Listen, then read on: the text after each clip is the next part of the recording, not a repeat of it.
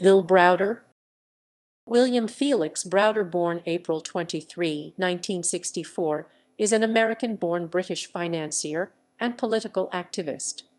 He is the CEO and co-founder of Hermitage Capital Management, the investment advisor to the Hermitage Fund, which at one time was the largest foreign portfolio investor in Russia. The Hermitage Fund was founded in partnership with Republic National Bank, with $25 million in seed capital. The fund and associated accounts eventually grew to $4.05 billion of assets under management. In 1997, the Hermitage Fund was the best-performing fund in the world, up 238%. The primary investment strategy of Browder was shareholder rights activism. Browder took on large Russian companies such as Gazprom, Surgutneftegaz Unified Energy Systems, and Sidanco. In retaliation, on November 13, 2005, Browder was refused entry to Russia, deported to the UK, and declared a threat to Russian national security. 18 months after Browder was deported on June 4, 2007, Hermitage Capital's offices in Moscow were raided by 25 officers of Russia's Interior Ministry. 25 more officers raided the Moscow office of Browder's American law firm, Firestone Duncan, seizing the corporate registration documents for Hermitage's investment holding companies. Browder assigned Sergei Magnitsky, head of the tax practice at Firestone Duncan, to investigate the purpose of the raid. Magnitsky discovered that while those documents were in the custody of the police, they had been used to fraudulently re-register Hermitage holding companies to the name of an ex-convict. The re-registration of the Hermitage holding companies was an intermediate step before the perpetrators used those companies to apply for a fraudulent $230 million tax refund awarded on December 24, 2007. In response, in June and October 2008, in testimony to the Russian State Investigative Committee, Magnitsky testified against the perpetrators of the fraud, including the Interior Ministry officials who conducted the raid on Hermitage's offices. 5 weeks after his second testimony, on November 24, 2008, Sergei Magnitsky was arrested at his home. While he was in custody, Magnitsky was mistreated and began complaining of severe pain in his back in May 2009. He became increasingly ill over the next several months and died.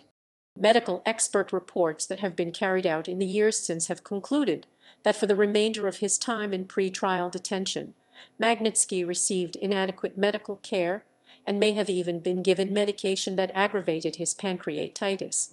The court judgment notes that domestic authorities unreasonably put his life in danger. After Magnitsky's death, Browder lobbied for Congress to pass the Magnitsky Act, a law to punish Russian human rights violators, which was signed into law in 2012 by President Barack Obama. In 2013, both Magnitsky and Browder were tried in absentia in Russia for tax fraud.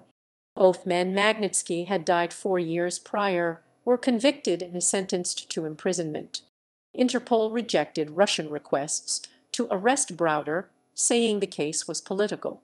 In 2014, the European Parliament voted for sanctions against 30 Russians believed complicit in the Magnitsky case.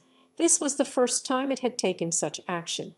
In July 2017, Browder testified to the U.S. Senate Judiciary Committee on Russia's alleged interference in the 2016 U.S. presidential election. On October 19, 2017, Canada enacted its own Magnitsky Act, which permits the freezing of assets and the suspension of visas when officials from Russia and other nations are found to be guilty of human rights violations. Canadian firms are prohibited from dealing with foreign nationals who have grossly violated human rights. Other countries, including Estonia, Lithuania, and the United Kingdom, have also enacted their own version of the Magnitsky Act. On October 21, 2017, the Russian government attempted to place Browder on Interpol's arrest list of criminal fugitives, which Interpol eventually rejected the fifth such request on October 26, 2017. After the initial request, Browder's visa waiver for the United States was automatically suspended. After a bipartisan protest by U.S. congressional leaders, his visa waiver was restored the following day. While visiting Spain in May 2018, Browder was arrested by Spanish authorities on a new Russian Interpol warrant and transferred to an undisclosed Spanish police station. He was released 2 hours later, after Interpol confirmed that this was a political case. Early life and education. William Felix Browder was born in Princeton, New Jersey, and he grew up in Chicago, Illinois. He is the son of mathematician Felix Browder and the grandson of Earl Browder. He attended the University of Colorado Boulder before transferring to the University of Chicago, from which he graduated with a degree in economics. He earned an MBA from the Stanford Graduate School of Business in 1989 and entered the financial sector. Family background. Browder's paternal grandfather, Earl Browder, was born in Kansas in 1891. He was a radical and had lived in the Soviet Union for several years from 1927 and married Raisa Berkman, a Jewish Russian woman, while living there. After his return to the United States in 1931, Earl Browder became the leader of the Communist Party USA from 1930 to 1945 and ran for U.S. president in 1936 and 1940. After World War II, Browder lost favor with Moscow and was expelled from the U.S. Communist Party. Earl and his wife Raisa had 3 children, all sons, and all 3 became mathematicians who headed the mathematics departments of top American universities, including Bill Browder's father Felix Browder, who married Eva Tislovitz. Felix was a mathematics prodigy who had entered MIT at 16, acquired his bachelor's degree in 2 years, and by the age of 20 received a PhD from Princeton. But during the McCarthy era, he could not find work because he was the son of the one-time head of the Communist Party USA. After a series of job rejections in the 1950s, he was championed by Eleanor Roosevelt, the former First Lady, who was then chairman of the board of Brandeis University. She overrode the rest of the board, who were afraid to hire him, and he gained a position at Brandeis. Felix went on to chair the mathematics department at the University of Chicago, and in 1999 became the president of the American Mathematical Society. Felix Browder was renowned in the field of nonlinear functional analysis, a branch of mathematics with wide applications to such fields as physics, engineering, and finance. He was instrumental in establishing a science and technology center in conjunction with Princeton University and Bell Labs. In 1999, he was awarded the National Medal of Science by President Bill Clinton for his key role in the explosive growth of nonlinear functional analysis and its applications to partial differential equations in recent years.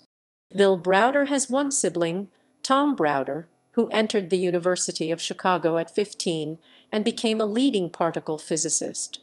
Bill Browder's son Joshua is the founder of Do Not Pay, a startup that helps to automate certain legal services. Career and citizenship. Browder started his career in the Eastern European practice of the Boston Consulting Group in London, then worked for Robert Maxwell's MCC conglomerate, and after that managed the Russian proprietary investments desk at Salomon Brothers. In 1999, Browder received naturalization as a British citizen. Meanwhile, he relinquished his U.S. citizenship in 1998. He cited that he did so because of a legacy of bad feeling about the rule of law as a result of his family having been viciously persecuted by U.S. authorities in the 1950s, citing especially his communist grandfather, Earl Browder, who was imprisoned twice during the era of McCarthyism. Hermitage Capital Management. Browder and Edmund Safra, 1932–1999, founded Hermitage Capital Management in 1996 for the purpose of investing initial seed capital of $25 million in Russia during the period. Denise Steinmetz was another of the original investors in Hermitage. Following the Russian financial crisis of 1998, Browder remained committed to Hermitage's original mission of investing in Russia, despite significant outflows from the fund. Hermitage became a prominent activist shareholder in the Russian gas giant Gazprom, the large oil company Surgutneftegaz, Rau's, Bank, Sidanco, Avisma, and Volzhenko. Browder exposed management corruption and corporate malfeasance in these partly state-owned companies. He has been quoted as saying, "You had to become a shareholder activist if you didn't want everything stolen from you." In 1999, Avisma filed a RICO lawsuit against Browder and other Avisma investors including Kenneth Dart, alleging they illegally siphoned company assets into offshore accounts and then transferred the funds to U.S. accounts at Barclays. Browder and his co-defendants settled with Avisma in 2000. They sold their Avisma shares as part of the confidential settlement agreement. From 1995 to 2006, Hermitage Capital Management was one of the largest foreign investors in Russia, and Browder amassed millions through his management of the fund. In both 2006 and 2007, he earned an estimated £125 150 million. In March 2013, HSBC, a bank that serves as the trustee and manager of Hermitage Capital Management, announced that it would end the fund's operations in Russia. The decision was taken amid two legal cases against Browder, a libel court case in London and a trial in absentia for tax evasion in Moscow. In June 2018, HSBC reached a settlement with the Russian government to pay a £17 million fine to Russian authorities for its part in alleged tax avoidance. Conflict with Russian government. In 2005, after 10 years of business deals in Russia, Browder was blacklisted by the Russian government as a threat to national security and denied entry to the country. The Economist wrote that the Russian government blacklisted Browder because he interfered with the flow of money to corrupt bureaucrats and their businessmen accomplices. Other experts on the activities of Western investors in Russia in the 1990s were more sympathetic to the Russian government's assessment, citing Browder's earlier settlement agreement with Avisma, which seemed to indicate a long-standing habit of siphoning off funds to offshore accounts. He also had been found guilty of evading some $40 million in taxes by using fake deductions. Browder had earlier supported Russian President Vladimir Putin. As reported in 2008 by the New York Times, over the next 2 years, according to Browder, several of his associates and lawyers, as well as their relatives, became victims of crimes, including severe beatings and robberies during which documents were taken. In June 2007, dozens of police officers swooped down on the Moscow offices of Hermitage and its law firm, confiscating documents and computers. When a member of the firm protested that the search was illegal, he was beaten by officers and hospitalized for 2 weeks, said the firm's head, Jamison R. Firestone. Hermitage became victim of what is known in Russia as corporate raiding, seizing companies and other assets with the aid of corrupt law enforcement officials and judges. 3 Hermitage holding companies were seized on what the company's lawyers insist were bogus charges. The raids in June 2007 allegedly enabled corrupt law enforcement officers to steal the corporate registration documents of 3 Hermitage holding companies. They allegedly perpetrated a fraud, claiming and receiving a rebate of $230 million in taxes paid by those companies to the Russian state in 2006. In November 2008, one of Hermitage's auditors, Sergei Magnitsky, was arrested. He was charged with 2 counts of aggravated tax evasion committed in conspiracy with Mr. Browder in respect of Dalnia Step and Saturn Ecker SS-35. Magnitsky died on November 16, 2009 in prison after 11 months in pretrial detention, nearly the limit allowed under the law. On August 27, 2019, the European Court for Human Rights, in judging a case brought against Russia by the Magnitsky family, ruled that Magnitsky was detained in conditions which amounted to inhuman and degrading treatment in breach of Article 3 of the Convention SS 193. This, combined with negligence, lack of adequate medical care, and ill treatment, also amounted to a breach of the Convention SS 240. Magnitsky's family was awarded EUR 34,000. As a result of the controversy related to his arrest and evidence of mistreatment and claimed abuse, his death aroused international coverage and outrage. Magnitsky's death was the catalyst for passage by the U.S. Congress of the Magnitsky Act, signed into law by President Barack Obama on December 14, 2012.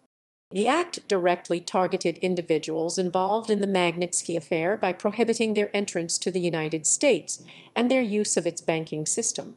In February 2013, Russian officials announced that Browder and Magnitsky would both be tried for evading $16.08 million in taxes. In March 2013, Russian authorities announced that they would be investigating Hermitage's acquisition of Gazprom shares worth $70 million. The investigation was to focus on whether Browder violated any Russian laws when Hermitage used Russian companies registered in the region of Kalmykia. An investigation by the Council of Europe's Committee on Legal Affairs and Human Rights cleared Browder of the accusations of improprieties that surfaced at this time. Browder was also charged with trying to gain access to Gazprom's financial reports. Browder admitted having sought influence in Gazprom, but denied any wrongdoing.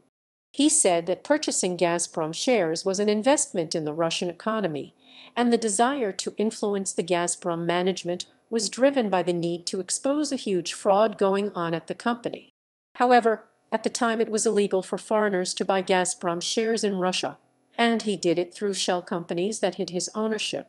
He also said that the scheme of using Russian-registered subsidiaries entitled to tax advantages was practiced by other foreign investors at the time and was not illegal. He also said that he believed the trial was a response to the United States passing the Magnitsky Act, which had blacklisted Russian officials involved in Magnitsky's death, preventing them from entering the U.S. The Financial Times reported that this trial was the first in Russian history that included a dead defendant. Amnesty International described the trial as a whole new chapter in Russia's worsening human rights record and a sinister attempt to deflect attention from those who committed the crimes Magnitsky exposed. On July 11, 2013, Browder was convicted in absentia by a district criminal court in Moscow on charges under Article 199 of the RF Criminal Code, tax evasion by organizations, and sentenced to 9 years.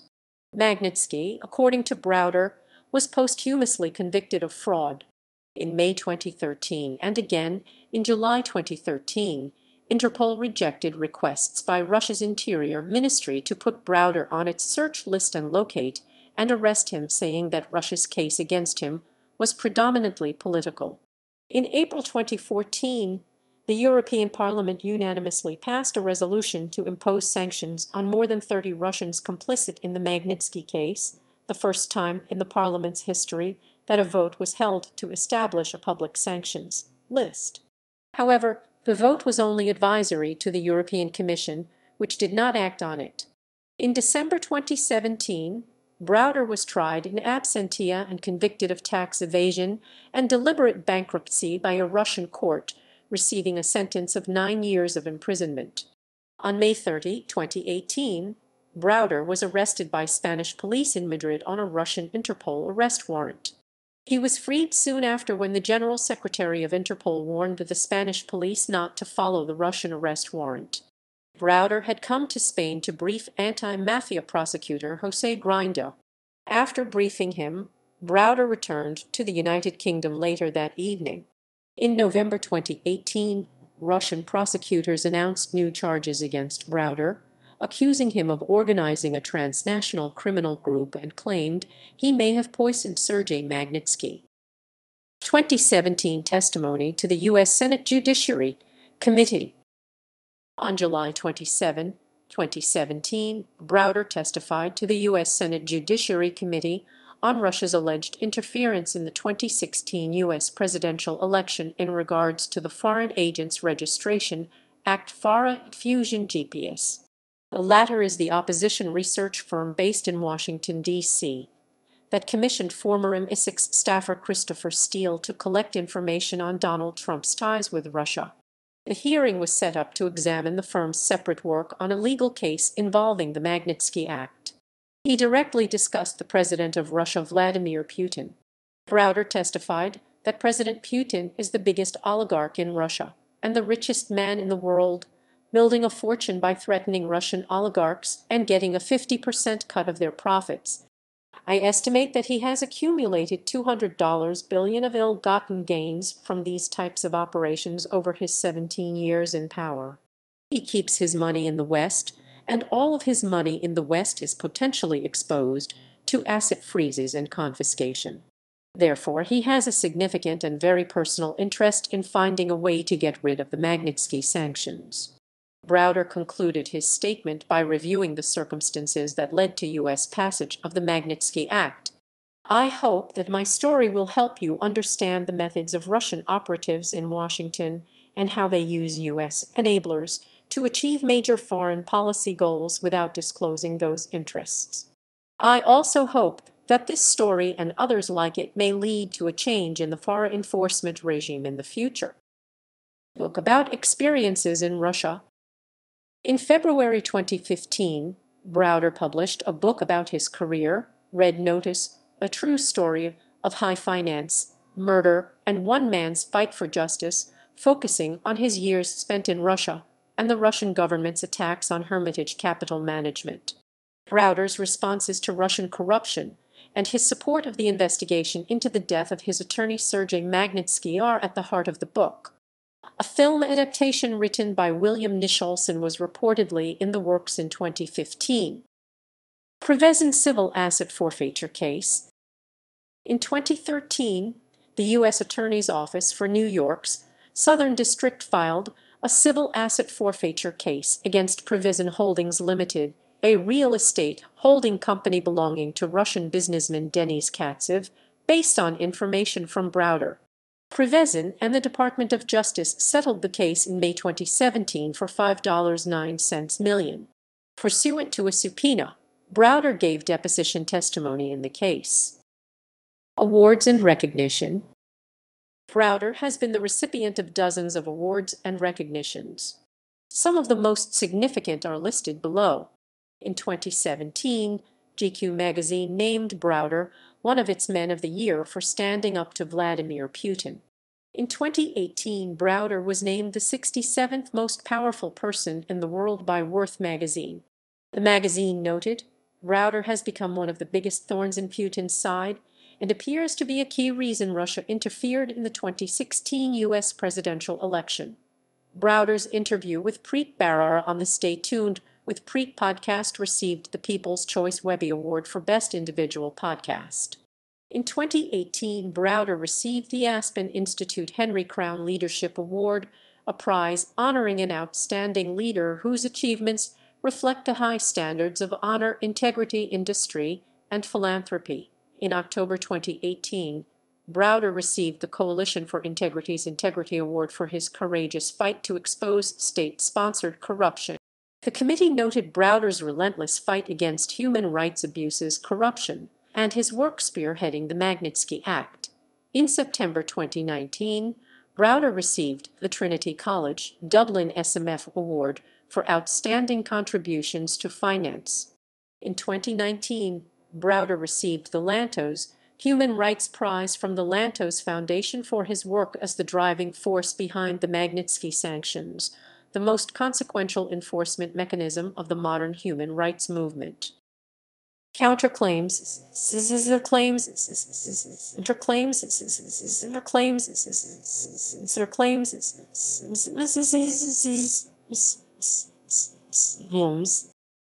Andrei Nekrasov documentary. A documentary by Andrei Nekrasov, The Magnitsky Act Behind the Scenes 2016, according to the Daily Beast, absolves the Russian government of any responsibility for Magnitsky's death and claims that Browder was behind the $230 million tax rebate fraud. Several of the key figures interviewed in the movie have declared it mendacious. The Washington Post described it as part of a campaign to discredit Mr. Browder and the Magnitsky Act. The Washington Post commented in an editorial, "The film is a piece of agitprop that mixes fact and fiction to blame Magnitsky for the fraud and absolve Russians of blame for his death." According to Browder's 2017 testimony to the United States Senate Judiciary Committee, Russian lawyer Natalia Veselnitskaya hired a former Wall Street Journal reporter, Chris Cooper of the Potomac Group, to organize its U.S. premiere. Over Browder's objections, the museum in Washington, D.C., held a screening in June 2016 hosted by Seymour Hersh. Dana Rohrabacher, our CA office, actively promoted the screening, sending out invitations from the Office of the House Foreign Affairs Subcommittee on Europe, Eurasia and Emerging Threats, which Rohrabacher chairs. He was described by the Daily Beast as a long-standing Russia ally. Vladimir Putin's statement in Helsinki. On July 16, 2018, during a joint press conference with President Donald Trump in Helsinki, Finland, Russian President Vladimir Putin stated that Browder had funneled $400 million to Hillary Clinton's 2016 presidential campaign, an effort that he claimed involved members of the U.S. intelligence community. The statement was made after Putin said he would allow special counsel Robert Mueller's team to come to Russia for their investigation, as long as there was a reciprocal arrangement for Russian intelligence to investigate in the U.S. Putin said, for instance, "We can bring up Mr. Browder in this particular case. Business associates of Mr. Browder have earned over $1.05 billion in Russia and never paid any taxes neither in Russia or the United States, and yet the money escaped the country. They were transferred to the United States. They sent a huge amount of money, $400 million, as a contribution to the campaign of Hillary Clinton." Later, the Russian Prosecutor General's office spokesman, "Well, that's their personal case. It might have been legal, the contribution itself, but the way the money was earned was illegal. So we have solid reason to believe that some U.S. intelligence officers accompanied and guided these transactions. So we have an interest in questioning them." The Washington Post and the New York Times rated Putin's claim about the funding false, noting that there is no evidence to substantiate it. PolitiFact gave it a pants-on-fire rating. Bill Browder, in his own article for Time, called the accusation so ludicrous and untrue that it falls into delusion. He maintains that Putin continues to make false allegations against him in response to Browder's involvement with the Magnitsky Act. Browder also says that he is a British citizen and no longer American, therefore Trump would be unable to respond to Putin's request. Der Spiegel articles. On November 22, 2019, German news magazine Der Spiegel published an article in which it claimed Browder accusations concerning the Magnitsky case do not withstand thorough examination. The English version appeared on November 26, 2019. After Browder filed a complaint against this article with chief editorship of Der Spiegel and the German Press Council, Der Spiegel published a further article, releasing its evidence and emphasizing its stance on the matter.